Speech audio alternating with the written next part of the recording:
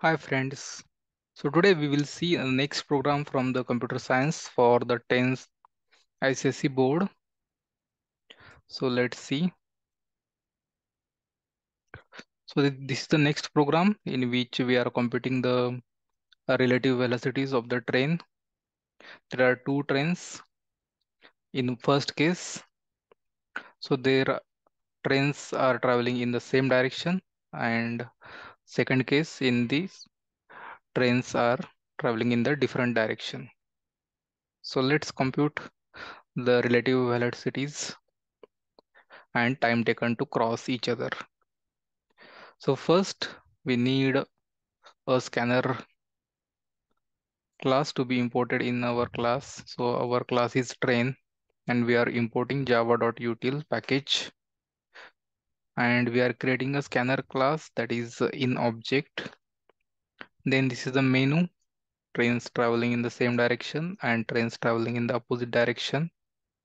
And we are asking the choice from the user that which case you want to execute, either trains traveling in the same direction or trains traveling in the opposite direction. Then we are taking the train's velocity in the speed 1 and first train's length in the lane 1. Same for the second train, speed 2 and lane 2. Then we are initializing the relative speed variable to the 0. Its data type is double. That means we can store integer with fractions.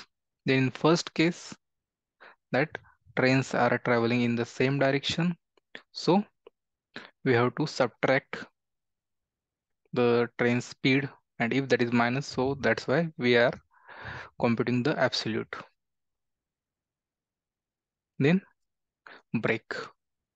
In second case, trains traveling in the opposite direction, so we are adding the speed, so that is the relative speed.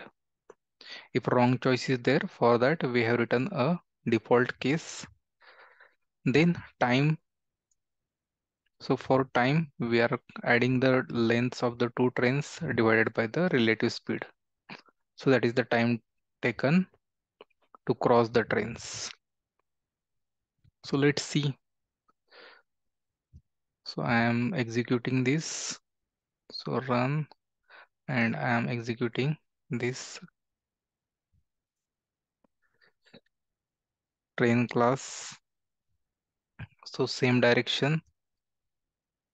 So first train is of speed 200 and its length is, for example,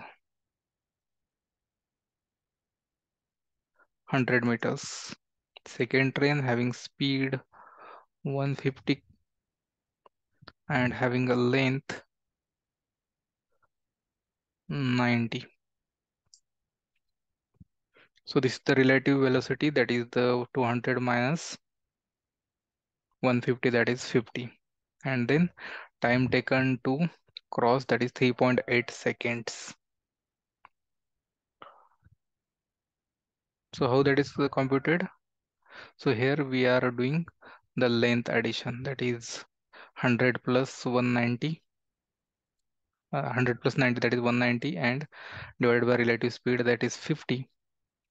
So 190 divided by 50, that is 3.8. Let's execute second case.